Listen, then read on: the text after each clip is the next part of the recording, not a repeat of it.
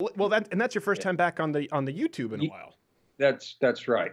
First time back. Yeah, First, absolutely. and what's the reason for this, Nick, going on the YouTube? Well, I'm sure you heard I was canned by Sirius. I didn't know how to enter into like. So tell us about the firing. Yeah. So I don't know. I tweeted something that didn't sit well with them. Apparently, ironically, it didn't get me in trouble on Twitter. Yeah. So and next thing I know, I get a call from my agent. Go, yeah, and I could tell in his voice, we got a problem here. And I go, yeah, we've had this conversation 8 times, but yeah. So they thought it was a hanging offense. I personally thought, maybe suspension at best. But these are the days we live in. I don't hold any grudges against Sirius. I mean, am I disappointed and a little angry at them right now? Yeah, but they're like any other corporation. They seem to fold under pressure. Yeah, I And don't understand it though. They knew what they were getting with Nick DiPaolo. I mean, Nick, your body of work is so extensive, and if you don't, I'm going to read the tweet. We were talking about this off air when people have done this before. We showed up like in Illinois. Well, we don't agree with everything Steven says. Well, then shut up. I don't care. I don't need to sit. And by the way, I don't have any problem with what Nick DiPaolo tweeted out. No. So his tweet was, "Dear future school shooters, please confine yourself to college campuses, specifically faculty lounges at Berkeley, Fresno State, etc." That's my Nick DiPaolo impression. That's funny.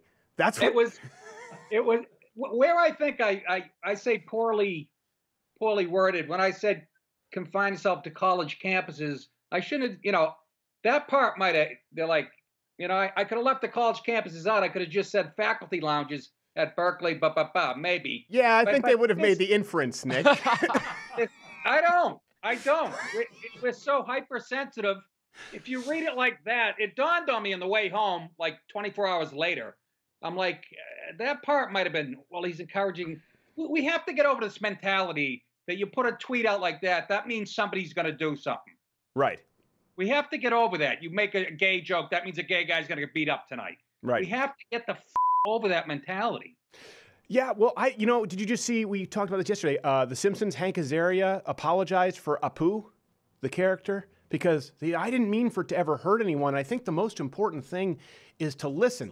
Have you always thought that, Nick? The most important thing as a stand-up comedian is to listen? And like, that's our job, to listen. We're psychologists. I'm a stand-up, which means I shoot my mouth off for an hour and then I do a radio show. I shoot my mouth off for another. What makes you think I even want to listen to anybody? Exactly. I mean, all my jobs involve me controlling the conversation. So, but when you apologize like that, you're empowering the PC people, are you not? No, that's exactly what I said yesterday. You know what you're doing? You're empowering. Let's think of it as a stand-up room. And you tell me if you agree with this or not, but this was kind of the analogy I used. The rest of the room is laughing. The Simpsons. Immensely successful. Yeah. People are not offended. HuffPo gets offended. This Indian comedian who claimed to be a comedian made a documentary complaining about it. I don't know who he is.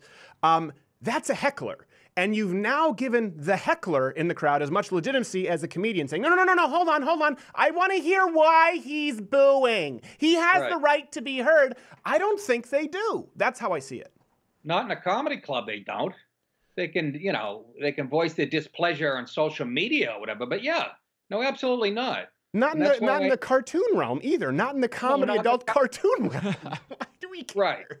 Right. I mean, no, I agree. You empower them with the apology, and I just don't.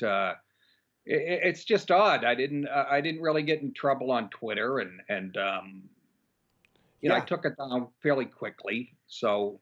Oh, that's why you took it down. That was your mistake. I hate to say it. That was your mistake. It's like a T-Rex. Their vision is based on movement, and if you take it down, like, oh, what went down? And they go into the time machine, and then they let you have it. I guess so, because I still got canned. So I guess if I left it up there, would they hang me? No, I just think they would have been like, oh, okay, that's Nick. I don't know. It's really tough to gauge with those things. I mean, yeah, go ahead. You're right, and here's what makes it a little more complicated. There's a couple of theories that, look, my contract was up in a couple of weeks. Right. With that. So there's a one theory, like my agent believes, and I just made it easy for them with that tweet. Let's say they didn't want to renew me. I don't think they thought the show was going to get as popular as it did, as quick as it did. It was immensely popular for people who don't know. Remember, I started at 6 p.m., and after a few months, they moved me to 8. which tells me they might have been a little scared right there. Right. It might have been too rough for their style, so they moved me to 8 p.m. Again, this is all speculation on my part, but it sort of makes sense. Either way, whether they fired me because of the tweet or they weren't going to renew me anyways because of my politics, either way, it's because of my. I believe it's because the show was a little too rough for them. Yeah, well, no, I think it's more about your politics. Everyone knows, Nick DiPaolo is rough. That's what I mean. Yeah, your politics. Because here's the deal. Yeah. I don't think anyone's offended by dirty, right? They get the Just for Laughs when they have the nasty show. It's the nasty show. Someone's going to talk about their vagina. Genre. But the second you start talking about some things that make people uncomfortable politically, I mean, genuinely politically incorrect, which you do. I don't want to label you a conservative. I just think you're an anti-authoritarian, brilliant comic.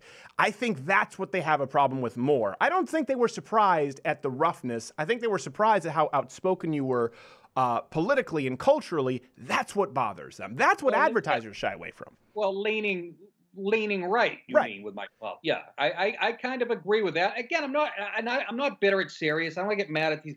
They gave me an opportunity. I'm going to use it as a springboard. Right. This opportunity because come on.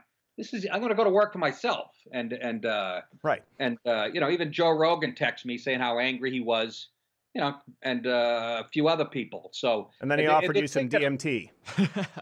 Yeah, it'll open your mind to the possibilities of what you can do. I do an Advil PM, and I'm screwed up. I don't come back.